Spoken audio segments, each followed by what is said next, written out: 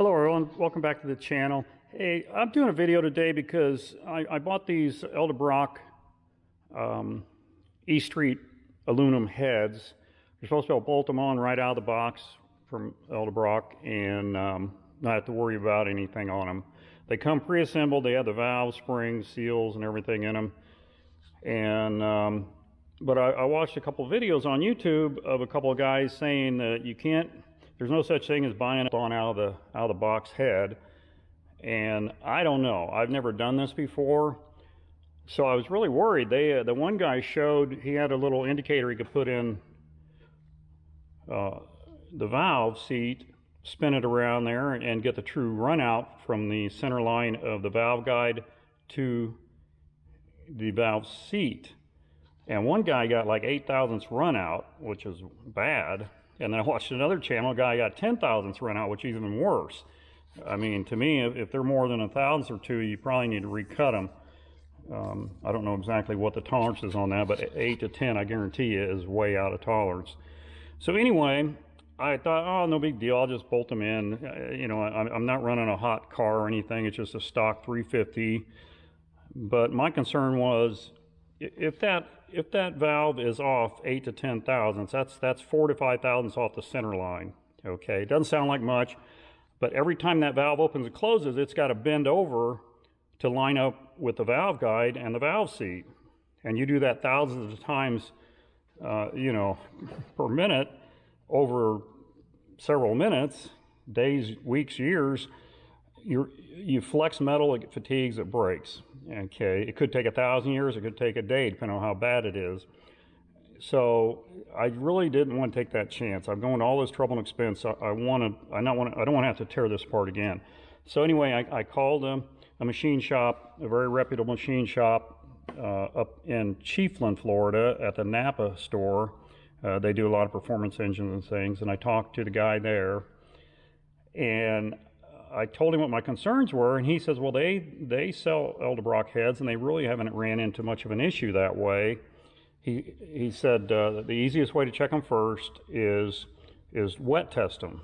You know, with the head sitting flat, pour gas in the runners on the intake and exhaust valves, and then let it sit, and if you get fuel seepage past the valve through here into the combustion chamber, then you know they're not lined up, they're not shutting all the way, they're not sealing. That's a quick, easy way to do it. Well, I did that, and mine didn't leak. I thought, well, good, I'll put them on, and then the more I thought about it, I thought, you know, just my luck. For some reason, they're not leaking, and the first day I run it, I throw a couple valves. So I decided to pull all the valves out, and I'm a machinist, so I got all different kinds of indicators, last word indicators, you know, wiggler indicators, all kinds of indicators. But I didn't have one that I could make work easily to check these valve seats. So my next thought was, I will use a product that's called, they call it high spot balloon, and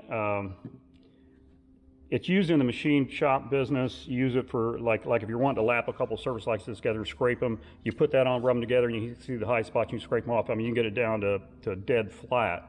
So it's a real good product for checking you know, contact on surfaces. And what I did is I put it on an intake and exhaust valve, and you put just a real light layer. I mean, it's maybe a thousandth or two thick, and you drop the valve down in the seat, and then you spin it just by hand. You don't put spring pressure on anything, because if you put pressure on it, you might flex that valve enough to seal and give you a false reading. So you just put it against it just like it's just laying in there with gravity, spin it, take it back out, and I did that with all the holes. And if you look, you can see, well, again, I don't know how well with this light it's going to show up, but I've got real good even contact all the way around every seat. It's perfect contact. There's no thin areas. It just, to me, I'm very happy with the looks of this, the results. You can see there. So I feel really confident I can put this back together and not have any issues with it down the road, and it's going to work just fine.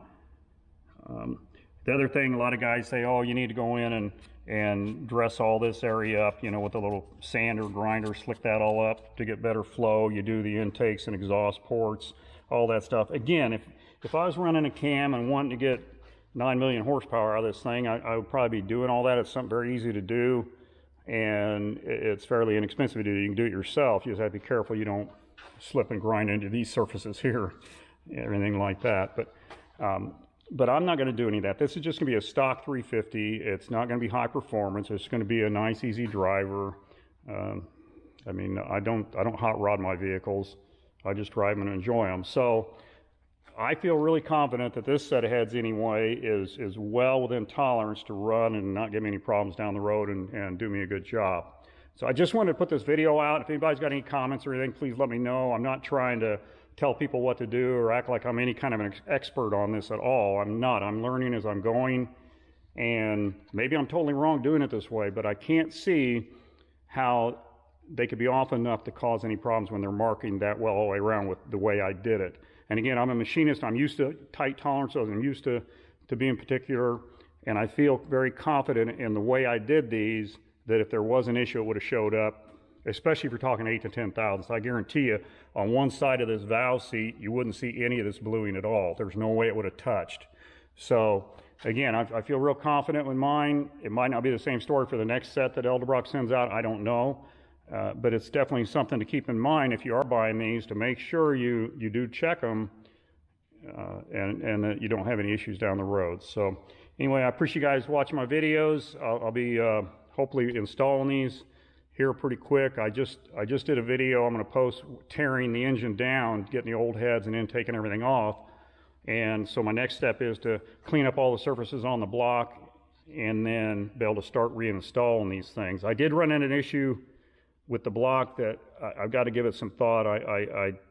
It's got an area that I'm concerned about, but I don't think it's going to hurt me any in the long term. So I got to think about it before I go any further. But anyway, I hope you guys have a great day, and we'll see you on the next video.